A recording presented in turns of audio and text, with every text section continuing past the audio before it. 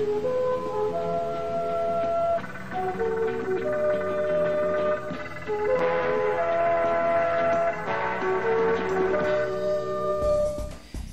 there YouTubers, and welcome to another DrCassette video. Today I want to show you a product that I came across on eBay, which I think is really interesting, so I wanted to point this out to you. This is a LED video light, the modern way of lighting your videos, and the most energy saving way as well. Now, this is coming from China. Came straight out of Hong Kong, but it seems like this actually is a brand name product made by a Chinese brand. It was made by the Nanguang Photographic Equipment Company Limited, and this is their 160 LED light. And yes, I did count the LEDs, and yes, there are 160 LEDs in there. So they are not lying. Now, I paid about 52 euro for this light, and there are different versions of this light. There is a smaller version which only has 126 LEDs, but since that is only 15 euro less, I don't really think it's worth getting that, because I mean, you pay only 15 euro more and you get a lot more light, obviously. There is also a more expensive model which has those metal shutters on the side that open and close. I don't really need those things, so well, I got this version. And it also came with a bunch of accessories, which is really nice. This is of course the box. This is the light itself, and it also came with this stand, which of course is detachable. And if you detach the stand, you have your standard accessory shoe on the bottom.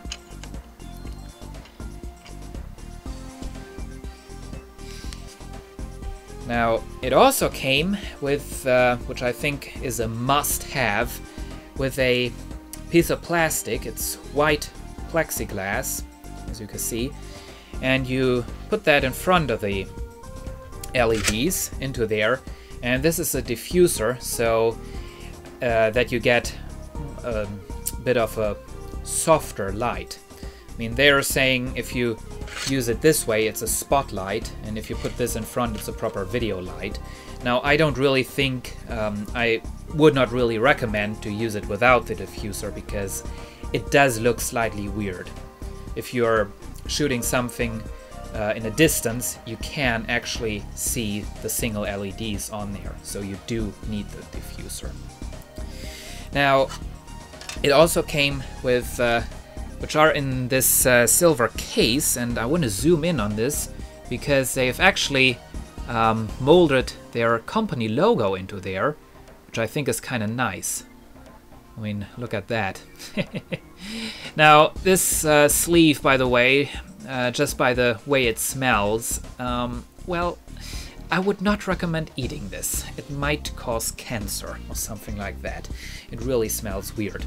But this little case contains some more diffusers in different colors. Now we have this one, which is kind of purple.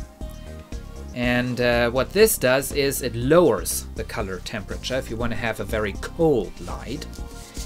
And this one, which I think is really important for an LED video light, this is a yellow diffuser, and this rises the color temperature. So if you put this in front, you actually get the same light you would get out of a regular old style video light with an incandescent light bulb in there, or halogen light bulb in there.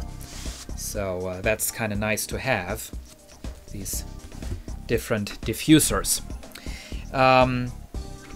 And now here comes the biggest advantage of this particular video light, and this is actually the reason why I got it. This can use, well, the producer says it can use 5 kinds of batteries. Now, I found out it can actually use 7 types of batteries, which is really nice. Now, as we turn this around, you can see we have, well, hopefully we can see, we have the battery compartment on the back. I just want to open this up for you. There you have it. And of course, the battery compartment will take your standard AA batteries. I think, yes, 6 AA batteries are going into there. But, as you can see, there is also this slot in here, or actually there are 2 slots.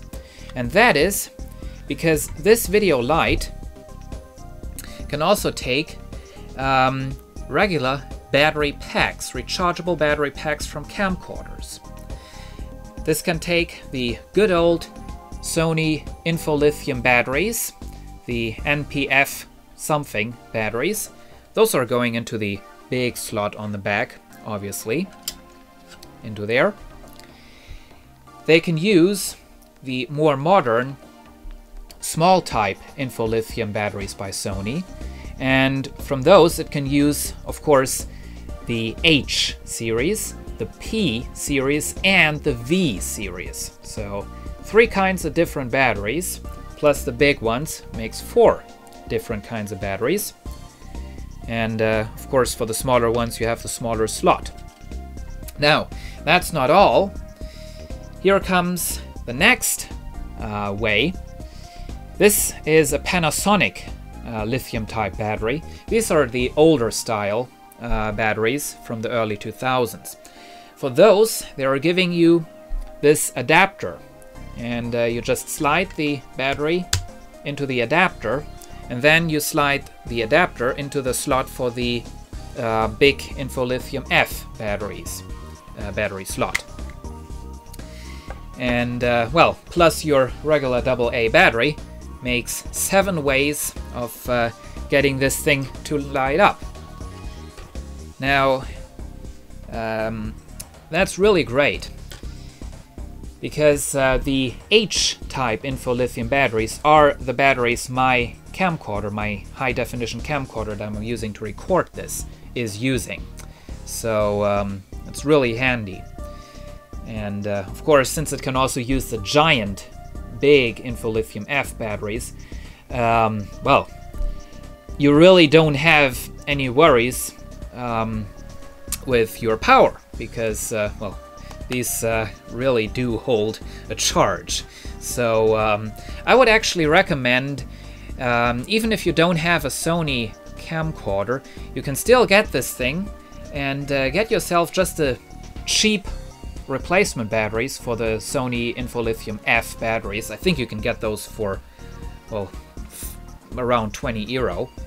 And then you can get yourself one of those cheap aftermarket external battery chargers for those batteries. Those are around €5. And well, no more worries with batteries, because I really prefer having 1 or 2 or 3 of these big battery packs to carry around, rather than having a billion of these small little AA batteries. So that's why I like this light so much. Now, I have my camcorder set to manual exposure, so I think I can actually demonstrate the brightness of this light.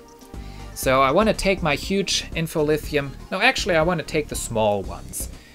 Okay, my small, this is the battery that actually came with this camcorder.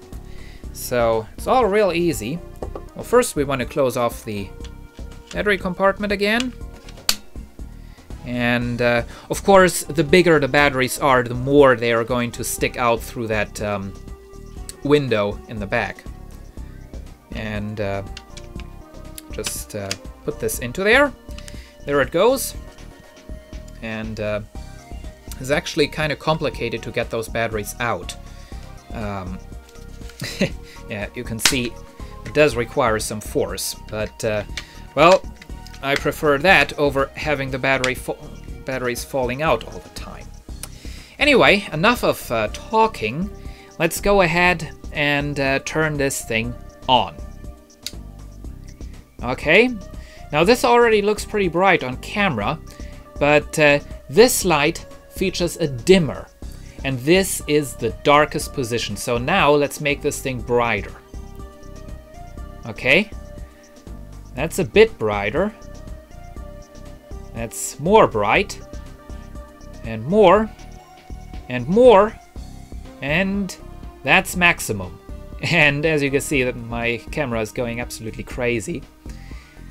But yeah, this is bright. You cannot look into this. This is blindingly bright. So if you're shooting at night, this really does help you. Now we want to try the diffuser. I don't expect this is going to make too much of a big difference on camera, but just to demonstrate how that looks, turn this on. Now those diffusers are not taking up too much light, so if you're using them, you're not losing too much brightness. Well, once again, that's maximum. Turn it off. Now, since I have this camera in manual white balance, we can also try using one of those filters for different color temperatures. So here we go. This is the one that rises the color temperature, and this is the one I'm going to use. So let's see how close we can get to a regular incandescent light. Turn it on.